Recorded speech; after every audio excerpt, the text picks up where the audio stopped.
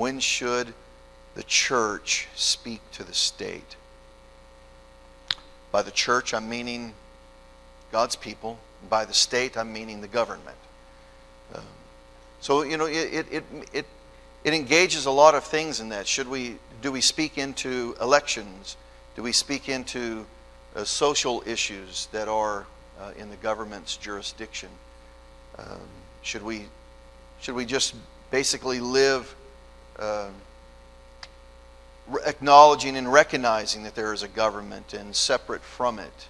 And how should we consider this? And this will be primarily focused around the topic that has been of focal interest of mine, of the states, here now for several months. At first, if the church first was reminded of how atrocious the behavior is toward infants in the womb when New York, the state of New York, the House, the Senate, and the governor signed into law essentially an infanticide position, that up to the point of while the baby is being delivered, that a mother could choose to abort the life. Now, it's interesting, we use the word abort in a logical procession here. There's no reason to use the word abortion if you're not first of all acknowledging it is alive. It is an illogical thing to call it that. So the world has adopted a word that they don't even know that they're saying that they are intentionally stopping life in the work of abortion. Which, by the way, is one of the first arguments I brought to our city council about a month and a half ago. Whenever I went and looked at how does the Idaho Health and Welfare identify this, and we keep record of it, we keep vital statistics about it. And so in the definition of abortion is induced abortions, is the actual phrase that the government uses to track this and to record what's going on with this. And induced means, it actually literally means to stop life. Induced abortions. So to use both of those words, it is an outside act that is imposed against another living being. So because we're using the word abortion, the government's using the word abortion, perhaps maybe even to their lack of knowledge, and then to use the word induced in front of it literally means we are murdering. We are purposefully taking the life of another being. So now this may be the only time you'll ever hear me pull out the United Nations Universal Declaration of Human Rights. But I thought it would be interesting. We've tangoed with United Nations in days past as a church, and the United Nations does. I think it would be fair to say that we have a love-hate relationship with such an organization as this. In 1945, when the United Nations began, I was nowhere around in that time, by the way, but you can read about the history of it, and it appears that there is at least a humanitarian desire to put together an organization that could speak to the whole of the world population in regards to how humanity gets along with each other. Good or bad, agree or disagree. My point here is certainly not to try to persuade anybody to come into an agreement that the United Nations is a good thing. I think it's very clear, you've heard from me, I hold very skeptical views of the United Nations. I think it is more damage than good, and I think it is essentially, for me, my observations and my knowledge and my very close hand-to-hand dialogue in the United Nations and the UNICEF components of life, that what we know as Planned Parenthood in the United States, UNICEF and United Nations is to the world. It has become one of its primary duties as world population control. And so that's surprising to a lot of people. And if I'm sharing something with you that perhaps is shocking to you, I can say to you, all you need to do is go do a little bit of research on what UNICEF is, which is the United Nations Child Protective Services organization. And just do a little bit of research on it, and you'll find that one of the biggest things that they are engaged in is family planning. And we know that that's an oxymoron of a statement in the United States for Planned Parenthood to be engaged in family planning. It is the same true for UNICEF. So let me just share a few things with you, and then I want to obviously make the case out of Scripture, not from the preamble of the Universal Declaration of Human Rights by the United Nations, or my case I want to make from Scripture. But let's build the case for asking the question, or getting to an answer to the question of when should the church speak to the state. So this is out of the preamble, and I'm not going to read the whole thing. It's about 17 pages long. I'm just going to read about 7 or 8 lines or articles or phrases inside of it. This is the first paragraph. It says, whereas recognition of the inherent dignity and of the equal and inalienable rights of all members of the human family is the foundation of freedom, justice, and peace in the world. Now, that's going to become a pretty important phrase when you consider some of the other things that the Universal Declaration of Human Rights by the United Nations says. When they make claim that they're speaking to the equal and the inalienable rights of all members of the human family, that's critical. We've known this for a long time. Places like Idaho, Oklahoma, Texas, Iowa, Kentucky. I think there's like 20 plus states that have a similar code that was in place even before Roe v. Wade in the 1970s was in place, and that was it identified the fetus in the womb of a woman as a person, as a human person. So that language is pretty critical. Further in the preamble here says, whereas the peoples of the United Nations have in the Charter reaffirmed their faith in fundamental, now their use of the word faith is not spiritual, just their faith in the fundamental human rights, in the dignity and the worth of the human person, and in the equal rights, and in their equal rights, determined to promote social progress and better standards of life in larger freedom. And by the way, I think it would serve you well to go home at some point, keep a nice cold glass of ice water close by, because every now and then you're going to need to take a drink to cool down. Cool your internal engines whenever you read the larger document of the preamble of the Universal Declaration of Human Rights. It further states, remember this is being written in 1945, this following the Charter of the United Nations, which lays out basically a universal attempt to write a Declaration of Independence for all nations to be united together. It's a pretty bizarre document. So now, therefore, the General Assembly proclaims a Universal Declaration of Human Rights as a common standard of achievement for all peoples and all nations. So already twice now, after the first paragraph of speaking of the members of the human family, this is the fundamental right of every member of the human family.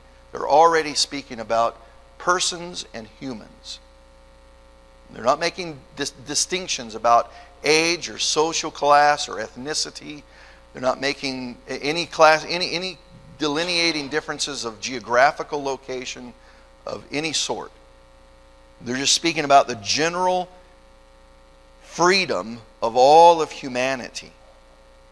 Article 1 says, all human beings are born free and equal in dignity and rights. Now they do make that as an interesting delineating difference in Article 1 where they say are born free.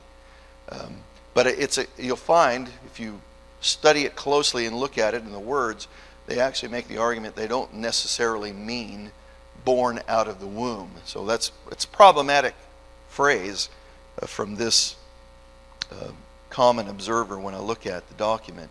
It says these rights are endowed, which, by the way, that's a pretty spectacular statement. It means these rights are not theirs alone. They are given to them.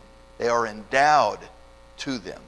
Now, this document doesn't say who did the endowing, but it is still nonetheless an interesting statement. They are endowed with reason and conscience and should act towards one another in a spirit of brotherhood. So the Article 1 of the Declaration is saying all humans ought to treat all humans with respect. Article 2 says everyone is entitled to all the rights of freedoms set forth in this declaration without distinction of any kind, such as race, color, sex, language, religion, political or other opinion, national or social origin, property, birth, or other status. Every word has to mean something. What other kind of status might they be meaning? Well, it could mean a lot of. They've just laid out very specific statuses. And then they use the word status in general. Article 3 says everyone, that's all it says, everyone has the right to life, liberty, and security of person. Well, that's a pretty straightforward. I like that article.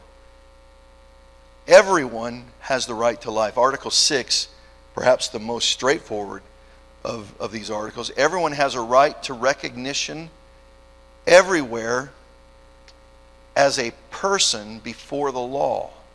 I'll read that again because I think I butchered it. Everyone has the right to recognition everywhere as a person before the law. Everyone has a right to be recognized as a person. Well, Article 6 says, no one shall be subjected to arbitrary arrest, detention, or exile. Now, that has nothing to do with this. I just thought that was interesting, Steve.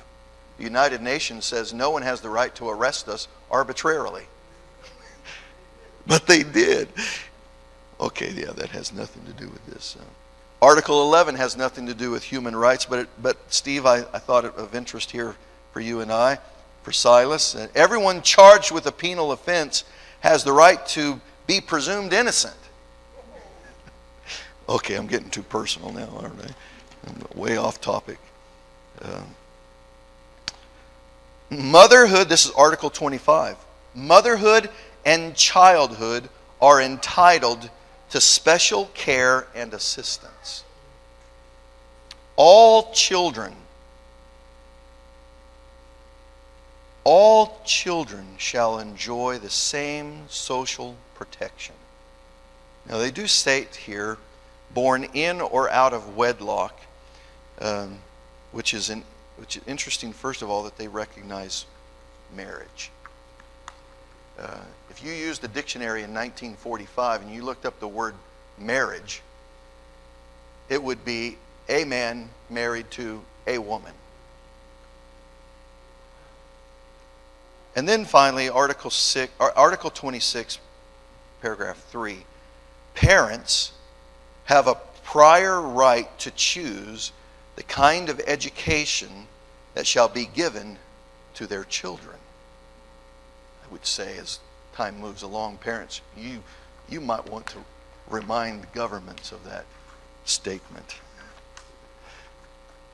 All right, this may be the last time I will ever make quoted references to the United Nations Declarations of Human Rights. You're welcome. But it's quite helpful whenever we begin to think about the larger question that's been in front of us as a state. It's been in front of us as a nation. But certainly it's been in front of us as a state, and really even before us as a church, and even in our own city. So what I want to do before I bring up anything else here is let's go to the Word of God. There won't be any surprises to you of anything that we'll read here of Scripture. Let's start in the beginning. Genesis chapter 1 and verse 27.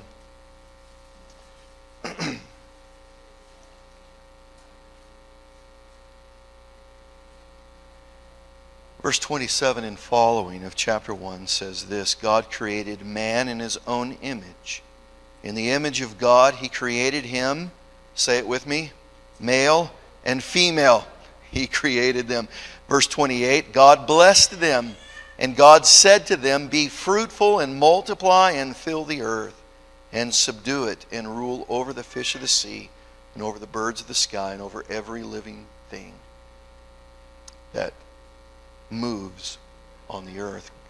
Go to the book of Exodus, chapter 21. When you get to the 21st chapter of Exodus, make way to the 22nd verse and follow along either in print or audibly listening.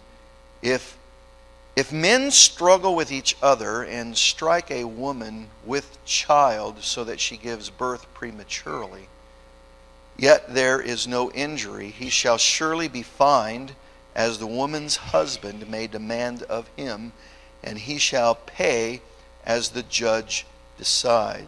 Verse 23, but if there is any further injury, then you shall appoint as a penalty life for life, eye for eye, tooth for tooth, hand for hand, foot for foot, burn for burn, wound for wound, bruise for bruise. You see what God has done here? Our Idaho code is actually based off of Exodus chapter 21. That if injury is done to the fetus in the womb of a woman, there, by law, it is required that the one who causes the injury should pay the penalties, should pay the damages done. Maybe the baby lives. I think our Idaho code would still require the one who caused injury, if injury were to happen, that the one who caused that injury would pay the medical expenses, would pay any other required penalties that would come along with it. If the baby died, that individual would be charged according to law, according to murder. Not only if the mother died and the child died, Idaho code charges 2 murders to the one who causes the injury. It's Exodus 21. Exodus 21 acknowledges and makes the pathway, the legal pathway, that the child in the womb is a person. Psalm chapter 139. It's a go-to chapter for all conversations related to life in the womb. Psalm 139, verses 13 through 16. For you formed my inward parts, and you wove me in my mother's womb. I will give thanks to you, for I am fearfully and wonderfully made. Wonderful are your works, and my soul knows it very well.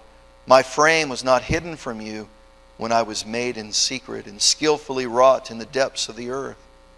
Your eyes have seen my unformed substance, and in your book were all written the days that were ordained for me, when as yet there was not one of them. Isaiah chapter 44.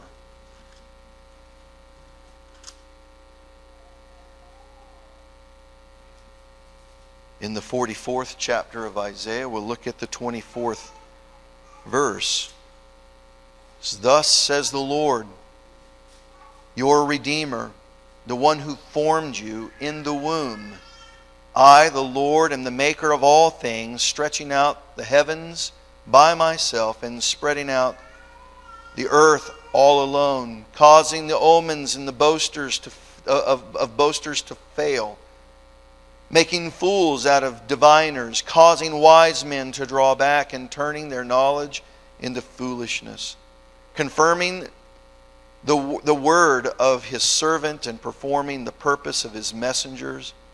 It is I who says to Jerusalem, she shall be inhabited, and to the cities of Judah they shall be built, and I will rise up her ruins again.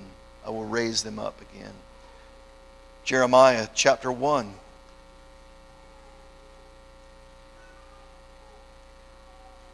In the first chapter here, in the 5th verse, again, classic go-to verses, no surprises here. Before I formed you in the womb, I knew you. And before you were born, I consecrated you. I have appointed you a prophet to the nations. This is God speaking this about Jeremiah.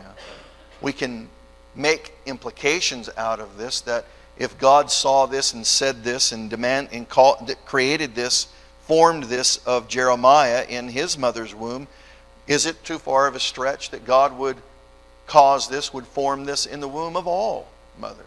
I mean, it's not too far of a stretch for us to make that. Let's go to the book of Ephesians in the New Testament. In Ephesians chapter 1, verse 7. In him, let's see, Ephesians chapter 1, verse 7. Okay, let me read it, and then I'll decide if I wrote the wrong verse down. In him we have redemption through his blood and forgiveness of our trespasses according to the riches of his grace. Amen? I wrote the wrong verse down, but that's an amen. Let's read it and shout amen. And then we'll move along. Let's go back to Psalm chapter 102. I'll look later for what verse I was meaning to write down. Psalm 102, 102.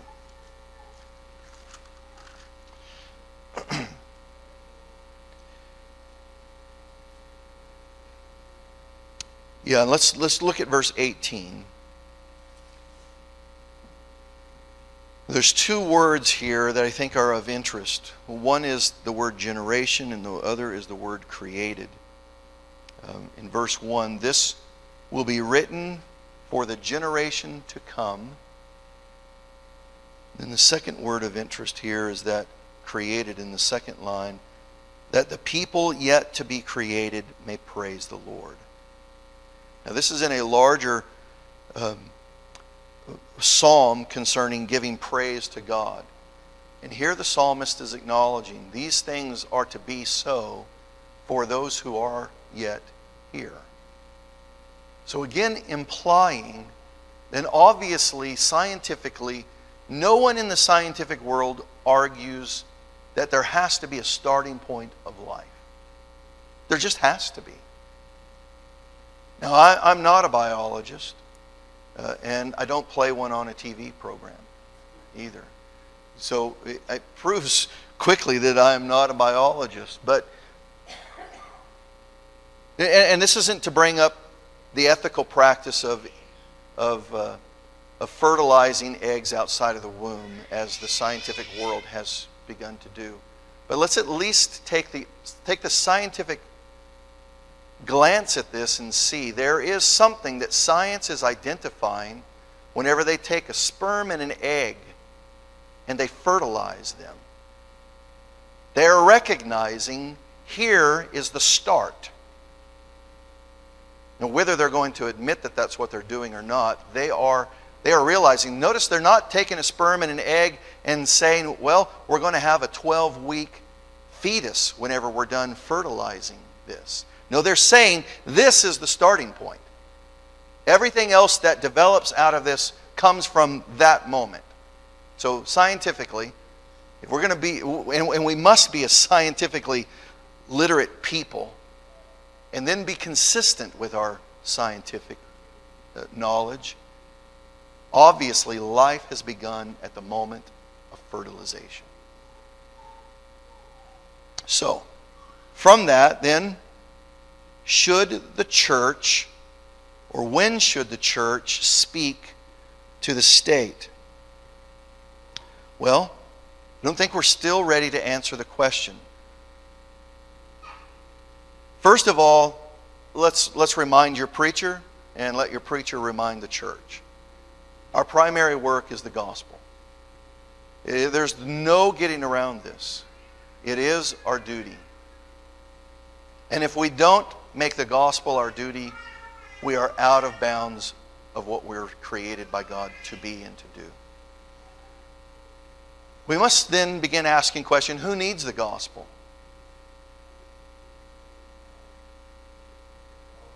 Every one of us needed the gospel, and every human needs the gospel. Men who impregnate women need the gospel. Women who get pregnant by men need the gospel. Men who rape women need the gospel. Women who are in a great distressful moment, who've been raped and find themselves pregnant, need the gospel. Moms and dads who want to have babies need the gospel. Moms and dads who get pregnant need the gospel. Children that grow up in these homes, in all homes everywhere, need the gospel. So when we say things like this, who needs the gospel? Obviously everybody needs the gospel. Doctors who perform abortions need the gospel. People who work in the offices of these quote-unquote healthcare facilities need the gospel. Our legislators need the gospel. Government officials need the gospel. So, who needs the gospel but everyone? And then perhaps to be germane to the topic then, we'll ask the question, who's getting abortions? Well, obviously men aren't getting abortions. So women are getting abortions, which, by the way, I'm learning is one of the places where government officials are saying we need to treat women in a special case because they're a segment of the population. They're not the whole of the population. In a recent conversation that I had with some government officials, I tried to make the case, listen, it's perfectly legal for me to raise a pig in my backyard, but my city won't let me. That's probably a bad example, but I went with it and I ran with it. And the pushback was for this is, yes, that's a law that fits on everyone. This is a law that only addresses a part of the population. And we can't make laws that only impact part of the population. Well, it's a flawed logic altogether. But understand the complexity of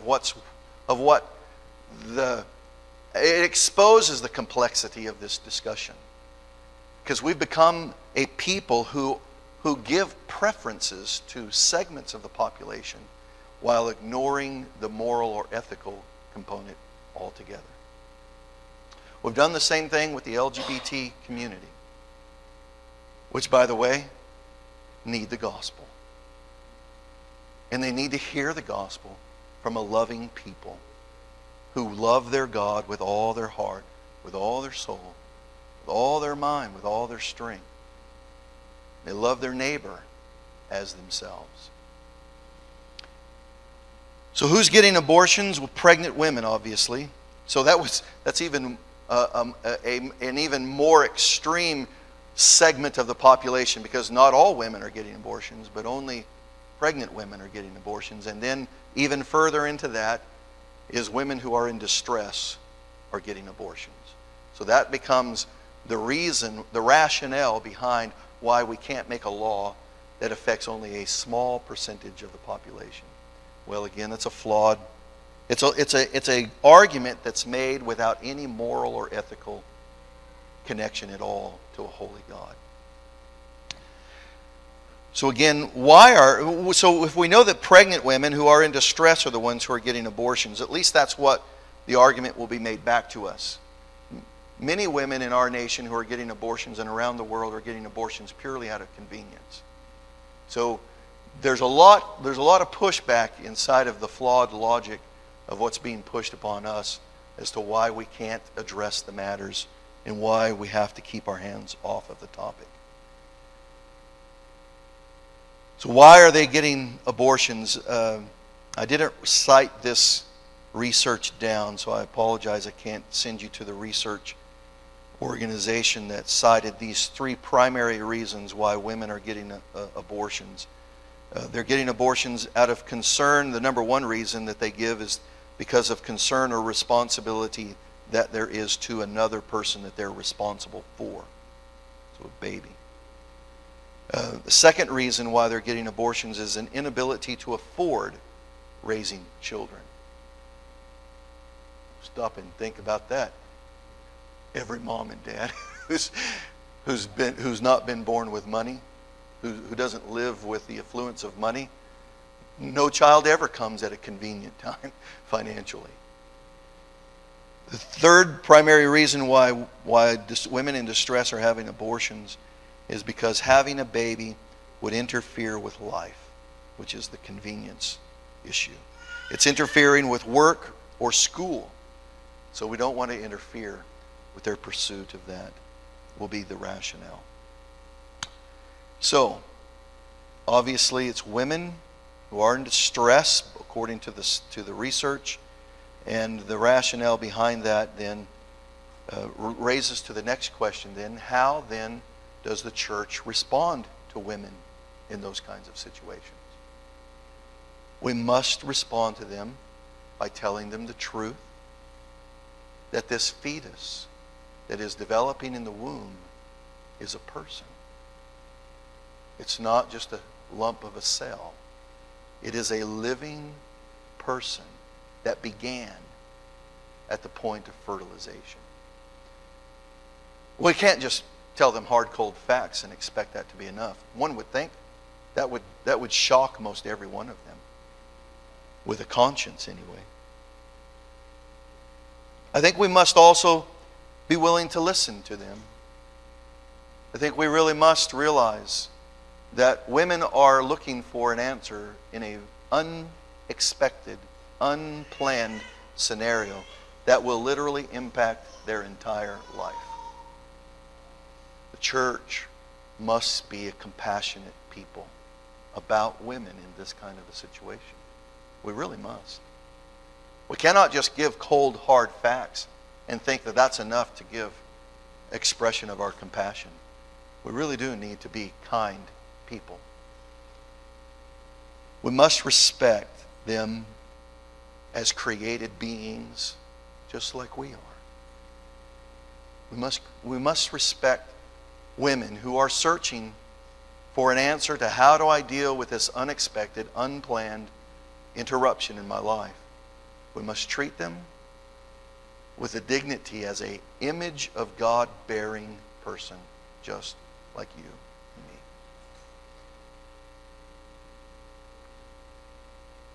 So how then do we talk about this?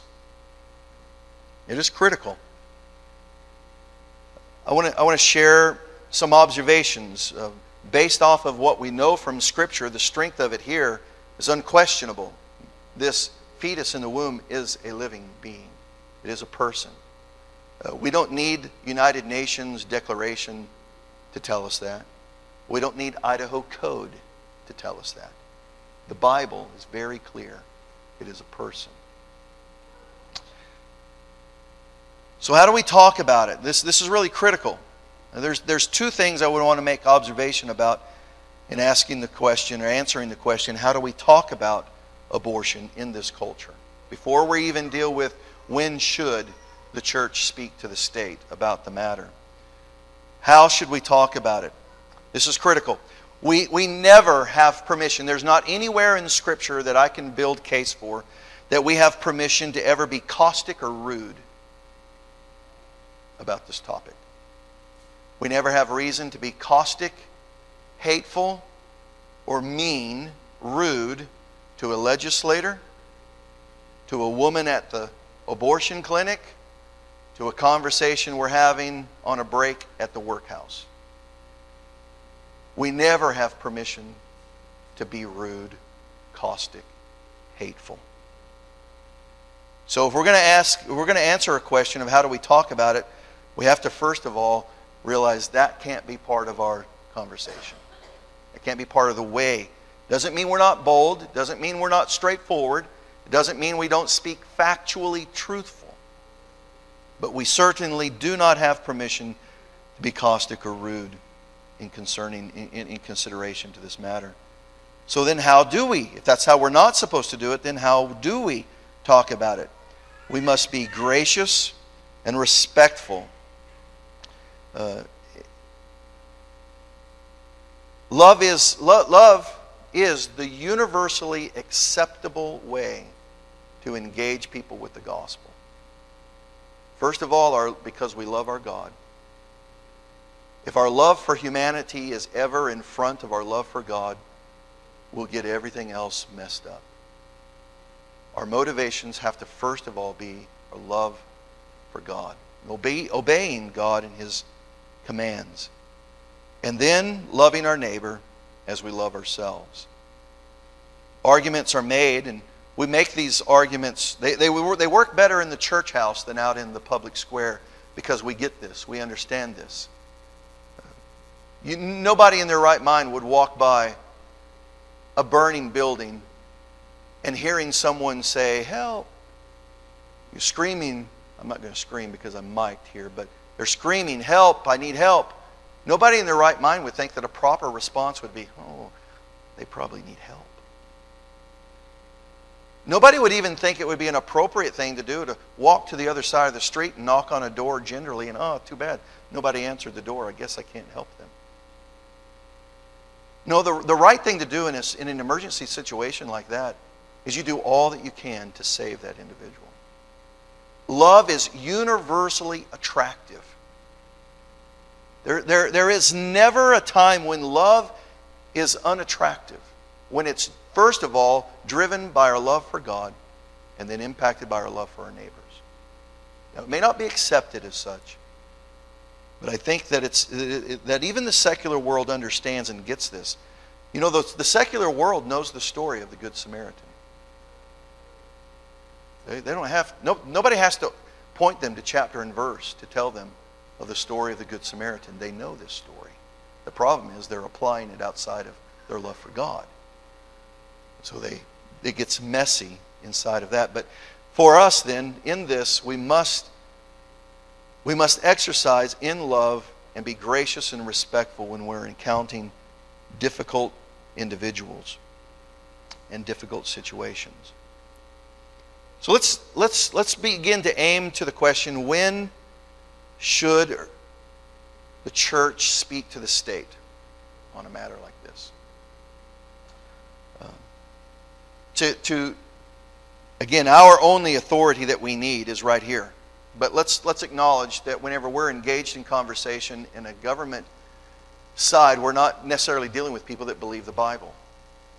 When we're in conversations with people at the workplace or in the neighborhood or at the marketplace, we're not necessarily in conversation with people who are going to say, "You know, you're right, God said it, so obviously it must be true." And so we have to be smart thinkers, we have to be careful thinkers, and we have to be consistent with our conversations. One of the things that the world loves to do is say the fetus is not a human, it's a fetus. Well, part of the problem is they're not using old dictionaries anymore. You go get you an old dictionary, look up the word fetus, boom, there it is.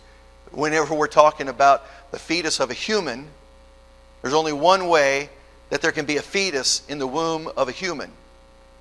It would be a human. The fetus in a dog, the only way that can be possible is that it is the fetus of a dog. The only way an elephant fetus can be in an elephant is because it is an elephant fetus. You have a human fetus.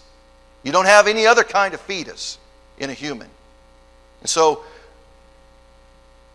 where I prefer the word human over fetus, I'll go ahead and use the world's language, fetus. because actually it helps our argument.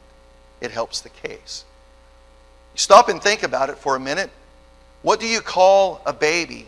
I went ahead and ruined it for you. I gave you the answer. What do you call a baby out of the womb? What do you call a person out of the womb? A baby.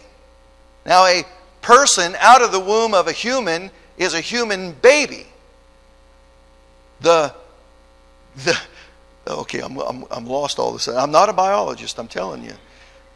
A puppy out of the womb of a dog is a puppy. Right, okay, good. That's the length of my biology. Okay. So I don't have any problem calling a human fetus in the womb a fetus. And I don't have any problem calling a baby out of the womb a baby. Nor do I have, when that same baby begins to walk, I'll call it a what? A toddler. It's still a human, but it's a toddler. When that toddler grows through childhood and becomes a teenager, they're still a human. Despite all arguments made against the case, they're still a human. They're a teenager. They become a young adult. They become a middle-aged adult. They become a senior adult. They become an old, elderly person. And then they're dead. I guess that's the way. But they're human at every stage. We call them different things all throughout their stages of life. So regardless of age or location, whether they're in the womb or out of the womb, it's a person. So, for the Christian, for the Bible God-fearing person, we have no problem here of seeing this and understanding this. A scientist by the name of Stephanie Gray for the Center of Bioethical Reform out of Canada. Good things do come out of Canada, by the way.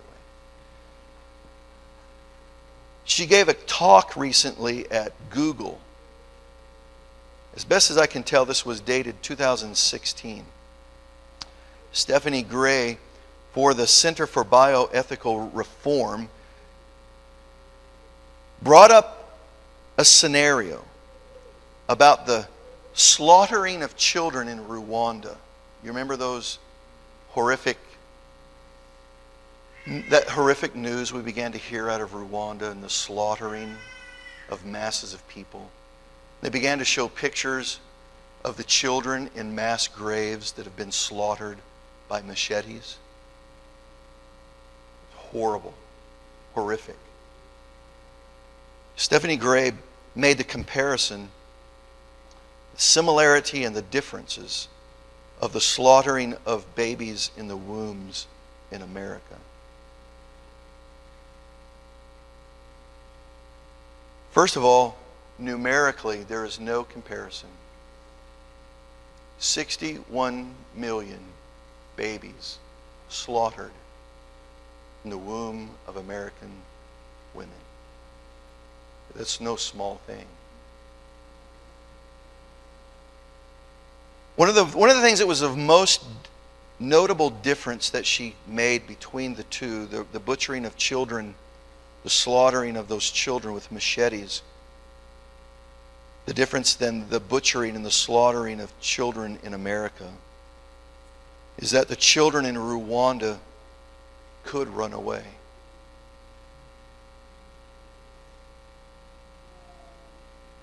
Making the slaughtering of the American baby in the womb unthinkable. The world cries for the inhumane practice, and rightly should. Do you know what would happen in a day if we discovered that children outside the womb were being hunted and slaughtered by our government? You realize we would engage ourselves in an underground railroad activity, and we would rescue children everywhere. The womb It's a different location. We cannot go there and save them the same way we could. This makes this of an entirely different kind of cause. So when should the church speak to the state? Well, by the grace of God, I think the church has been speaking to the state for a long time. The problem is just that we've not been doing it very consistently. We speak about it whenever we're reminded about it, and then we go about our days. We go about our activities. We go about our calendars. We go about our own pursuits. This is no new news for you. We know this. This is not hidden information. The second and fourth Wednesday of every month, a doctor from Oregon shows up in Twin Falls and takes the lives of, in a statistically averaged out statistic, 5 babies a week. Every other week, so 10 babies every other week are murdered in the city of Twin Falls. 20 babies a month. You know, if we heard news of this happening to children, there's a rounding up of children, we would find a way. We would do all that we would devote our resources to this work.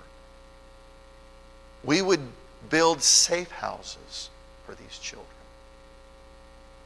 We would do whatever it took to save the children.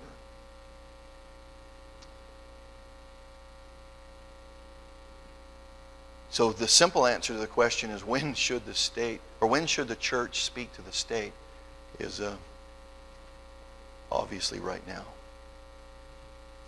Every day. All day. We can't force them to change their mind. But I'm certain of this. They would like for us to go about our business. Go back to our routines. Go back to our calendars. Go back to our busy pursuit of happy, comfortable living. And leave this matter completely alone.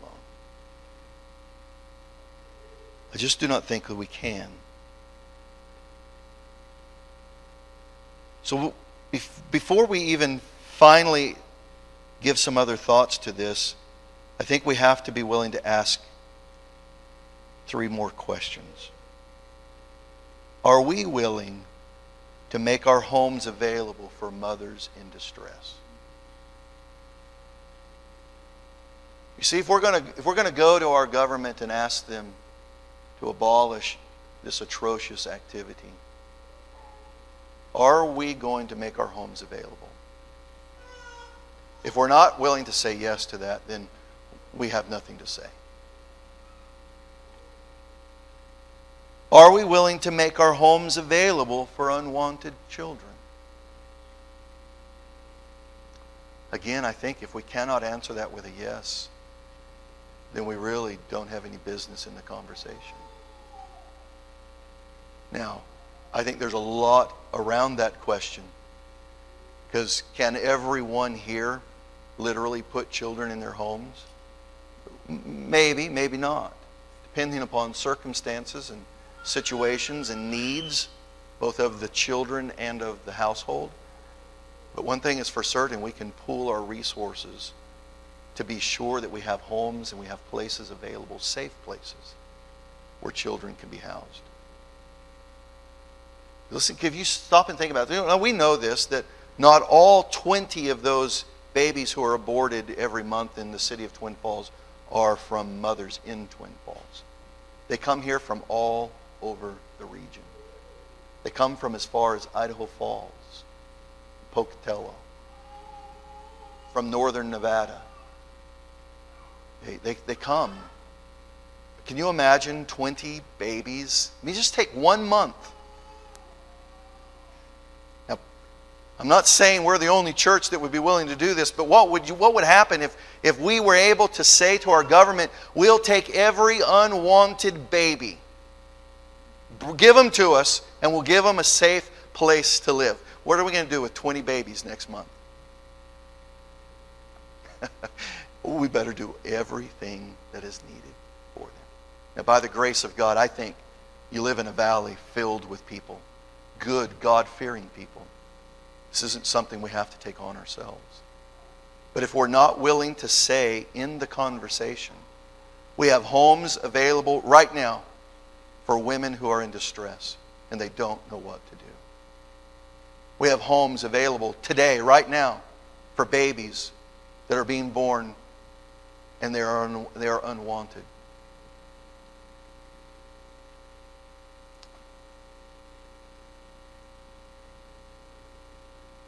This comes primarily out of that 18th verse of Psalm 102.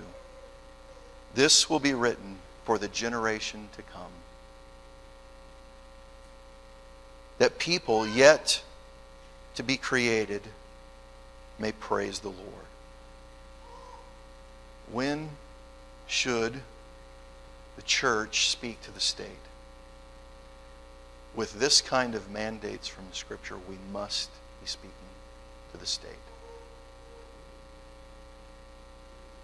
And the reason we speak is because it's tied to the gospel.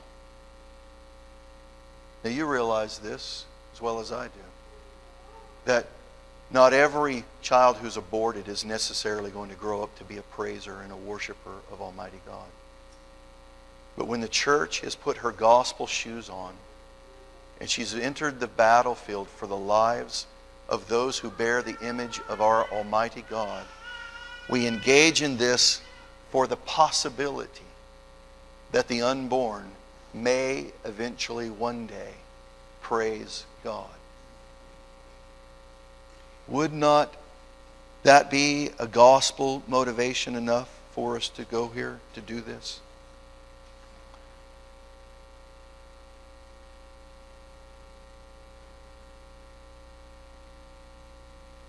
All right, well, it seemed like I had a more buttoned up conclusion than just that, but I don't see it on my page. So I guess I'll come back to this then. To the answer to the question is, when should the church speak to the state? It supposes that we should speak to them if we're asking when we should speak to them. We should speak to them when it impacts the gospel. And this is a matter that is tightly related to the gospel. It is inseparable. It is absolutely and necessary that the church speak into this matter. So, by the grace of God, we don't know what's going to come of the current bill.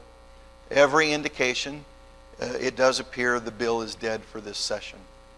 Apparently, they are going to go back to work Monday morning, and it may still get a printed bill. Not just for this particular topic, it's because they still have other matters to deal with. If the bill does not get a number this year, then we begin asking other questions. How do we go about getting an initiative to put forth for the people? Well, I don't think there's any mistake. Remember what we learned in Isaiah this morning, that God is in control of everything? Are you aware that your legislators this year just made it harder for the people to put forth initiatives? I think it's probably still up for debate. It's one of the things that they got to go back and finish discussing, but it's passed one side of the House or the other. It moved from 6% to 10% of the population, and it moved from 16 of the counties, 16 of the, you Idaho history people, how many counties are there in Idaho? 40, 36, 38? Yes, it moves from 16 counties that you have to have 6%, and it's now to 32 counties that you have to have 10% of the population before something can be considered for an initiative. So if this particular bill doesn't work this year, I'm here to tell you I can't wait till next year to say, well, somehow the legislators will take this and take care of it. We must at least investigate and consider what recourses do we have? And then we cannot at the same time wait for the state to make the decisions. I've shared with you already, I've begun the discussions with our city council. Probably sometime within the next week or two, I'll need to have the same conversation with our county commissioners. We know that it is possible to submit code to local jurisdictions or local magistrates.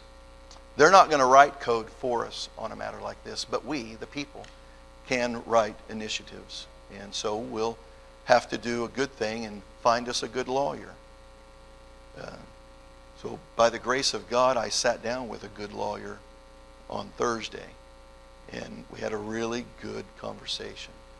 You know this lawyer, pastors the Berean Baptist Church in Wendell, Idaho. Remember what we learned this morning? God is in control. We will wait on Him, and we will find ourselves, and we'll ask Him to make us a fit and ready people to act wherever and whenever He leads us to do so. So the church, in the meantime, we must continue to pray. Pray that God would move the hearts of our legislative branches, that God would move the hearts of our local authorities. God would even could grip the heart of our sheriff and shut that building down. That'll have to come from a work of God. You remember what we learned this morning, didn't you? Our God is in control. May He come and help us in the fight. All right, let's pray.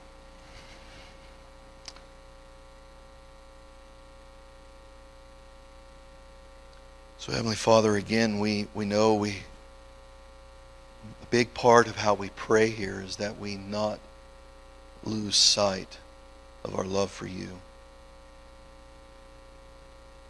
Our duty given to the gospel.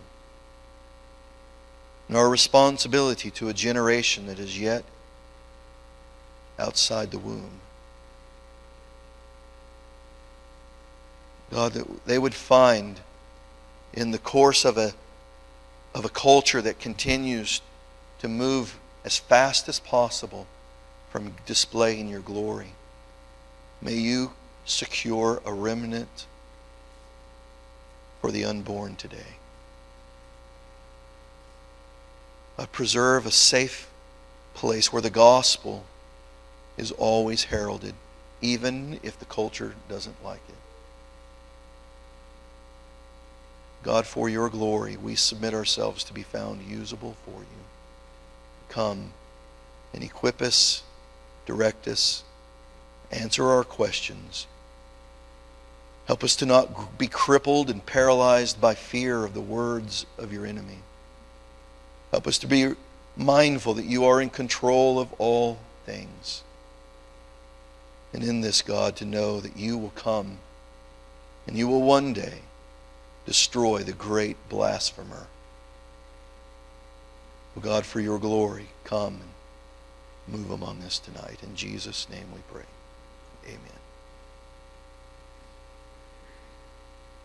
Yes, you have a question? Comment?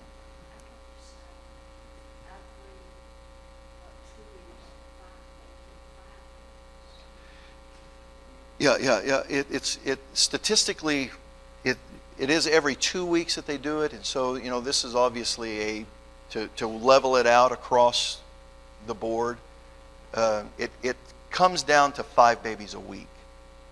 So even though they're here only every other week, it's 10 babies every other week, statistically leveled out. So it's 200, and so you say you have 258 babies are murdered in the city of Twin Falls every year. So you just maybe next week one's aborted, and maybe the next week 19 are aborted, and then the rest of the month nobody's aborted. So it's just a leveled out statistic, if that makes sense. Well, from 5 babies a week, or 10 babies every other week, or 20 babies a month. Yeah.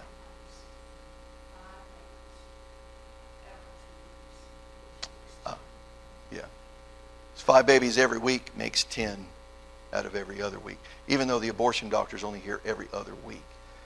The week that they're not here, we're not aborting babies. But just in the averaged number, statistically speaking. Yes? Yes. Yeah. Because it's interesting, there's no doctors around here that will dare do this. Yeah. So bless the Lord.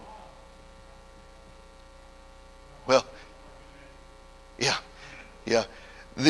Strangely enough, because of the shortage of doctors who are willing to do this, there was legislation this year to try to lower the qualifications. So a physician's assistant, if they could have passed this law, could have done the abortions, but this has to be a qualified doctor, medical doctor. No, I don't know that it is not a law, so it didn't get passed. Yeah. Right.